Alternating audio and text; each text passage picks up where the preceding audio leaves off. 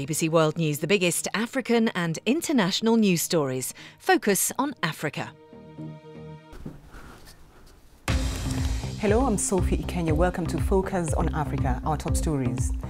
The United Nations has revealed that over a dozen of their local UN staff have been detained in Ethiopia. 26 children who died in a school fire in Niger's southern city of Maradi on Monday have been buried. One boy who came running, his shirt burning on his back. He gripped me and kept saying, "It's very hot, Auntie, it's very hot."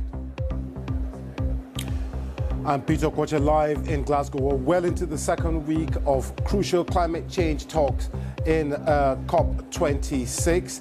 Today the focus is on gender, science and innovation. I've been speaking to the Deputy Secretary General of the United Nations, and she says women and children must be a focal point in the fight against climate change.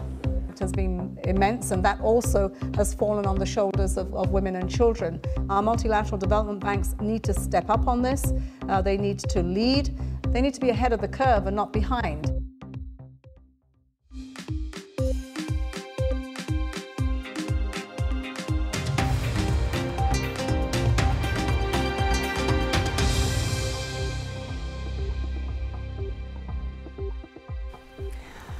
Thanks for joining us on the program. In the past hour, the United Nations has revealed that over a dozen of its staff members and dependents have been detained in the Ethiopian capital, Addis Ababa.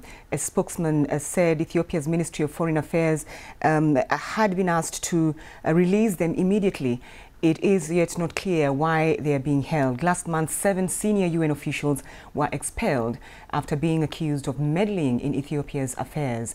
A year-long conflict in the north of the country has led to numerous accusations that Tigrayans have been arbitrarily arrested, something that the government denies. Now, the UN has spoken out about human rights abuses and has accused the government of impeding the delivery of aid to millions of victims of war.